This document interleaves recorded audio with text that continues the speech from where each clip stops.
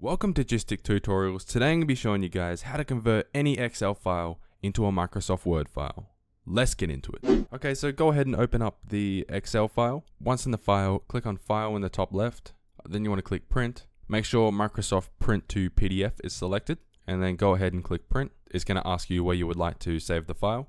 I'm just going to save it on my desktop. We can actually exit out of Excel now. And there's the spreadsheet. It's now a PDF file, as you can see. The next step is to open up Microsoft Word. Once in Microsoft Word, we want to go ahead and open our PDF file, which is now on our desktop, Excel spreadsheet.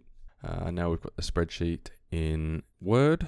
So in the top right here, make sure editing is selected or the pop-up might come up under the header. And you should be able to edit your spreadsheet in Microsoft Word now. So to actually make this a Word file, because it's still a PDF at the moment, we want to go File, Save As, select Word Document, and make sure .pdf is missing from the title. I'm just going to name it Excel.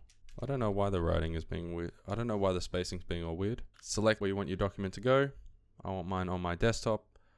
Then click Save. So now the Excel spreadsheet file has been converted into a Microsoft Word document. Hopefully that was quick and easy for you. If it did help, please hit that like button. And if you're new to my channel, hit that subscribe button as well. I do tutorials like this 3 times a week.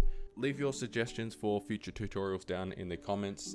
It's greatly appreciated and I enjoy helping you. And that is it from me.